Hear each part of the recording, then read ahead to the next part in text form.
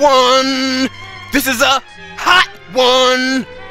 Hear all about it. Hear all about it. Hot one.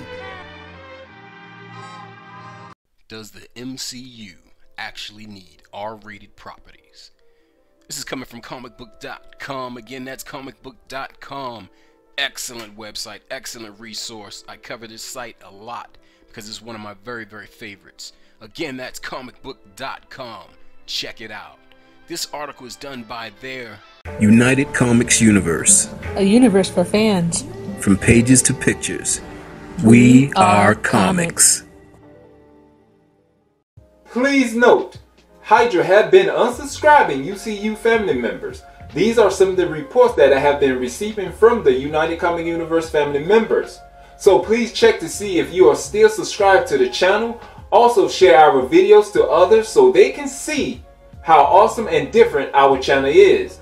Also like up. Each like up is a morale boost to all that is in the fight to take down Hydra. Hit the notification bell so you can be notified on the upcoming comic news.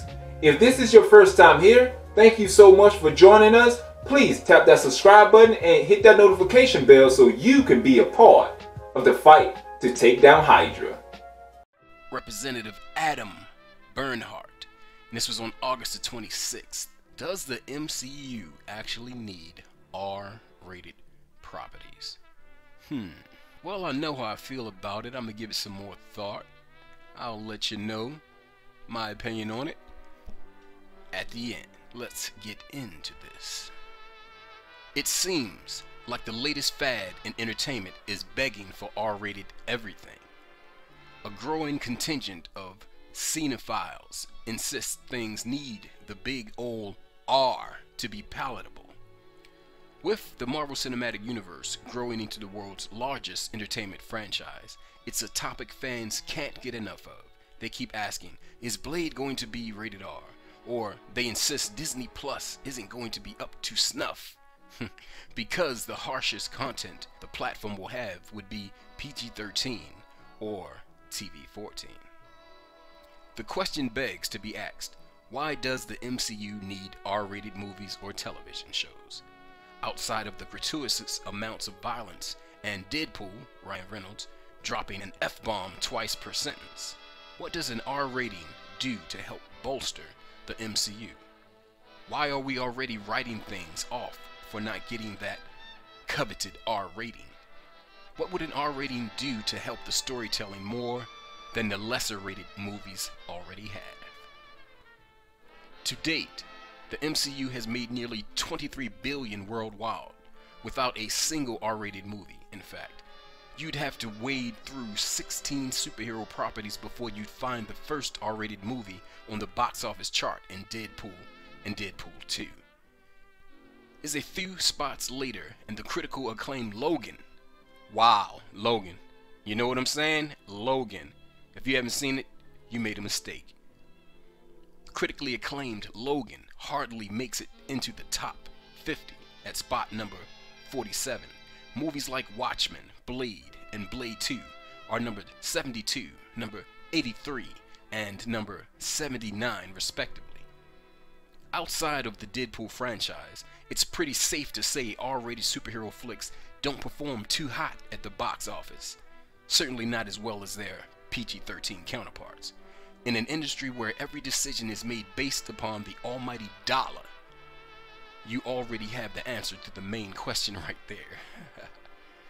There's already a massive group writing off the freshly announced Moon Knight series because it'll be on Disney Plus. But for what reason? Moon Knight, for the most part, has been a tamer character for most of his existence. It wasn't until the mid-2000s he went off the deep end and cut the face of Raoul Bushman. Is it necessary for fans to see Mark Spector, Fillet, a street-level criminal for newcomers to understand the character? No, probably not. Fans seem to forget the fact every time Black Widow, Scarlett Johansson, or Hawkeye, Clint Barton, fire their weapons, they're certainly not shooting to maim. Hell, even Guardians of the Galaxy Volume 2 had enough phallic jokes that'll make Deadpool himself blush. R-rated movies aren't always better. Just look at the latest Hellboy reboot to see that. UCU, United Comics Universe, JoninSho here. How do you feel about that? Do we need to have R-rated films? Do we need that mighty R-rated? Do we need that mighty R-rated flair to keep the MCU hot, to keep the MCU alive? Well, my opinion on this is I'm all about the youth, the growing up fans. Now, if we make it R-rated, that means they will have to wait quite some time before they are able to see these films. And I think that would just hinder the momentum that the MCU has. They have not relied on R rating. They relied on a rating that's more universal. Of course, it's because of the almighty dollar, but in my opinion, it just so happens to be in line with, in my opinion, the ethical part as well. We should not make films that is going to isolate an audience, especially children. Especially since children have already been a part of the MCU films thus far, and it has done very, very well.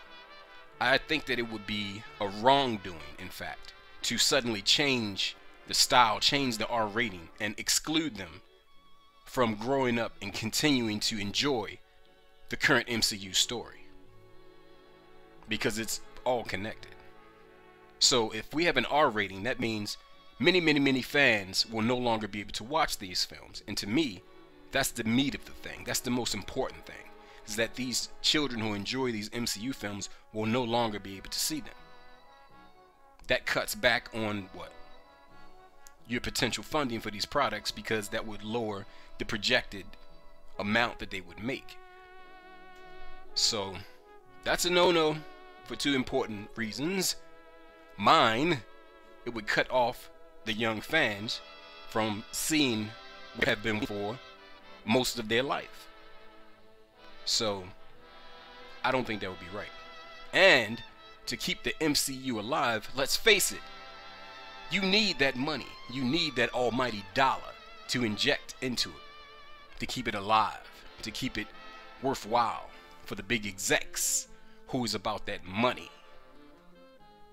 But JoninSho says, I think you can keep it rated just like it is and continue on with the same success, not exclude the youngins out there, and still make really entertaining, really captivating, really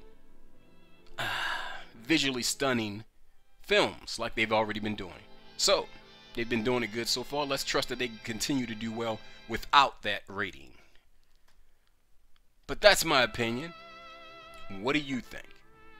Let us know down below.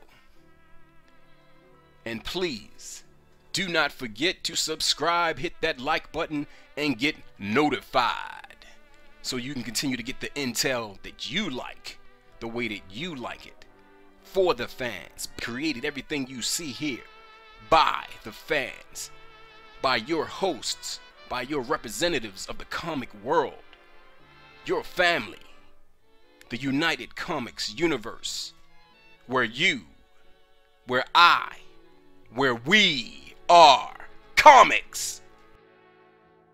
United Comic Universe store is now open, where you can get awesome gear from leggings to hoodies. When you feel a little cold at night and the fireplace is just not working for you, drink some of your delicious hot chocolate in your UCU mug. Drink it up. That's what I do. Oh, wait. When your feet is feeling a little cold at night, put on your United Comic Universe socks to get the warmness only the United Comic Universe socks can give you. Are you ready to gear up and take on Hydra? Well, the links is down below. Hit those links to gain access to all the awesome gear where you can join the fight to help take down Hydra. This has been United Comic Universe. Remember, we are comics. So, you like the video? Duh! That is why they're here, because they like the video.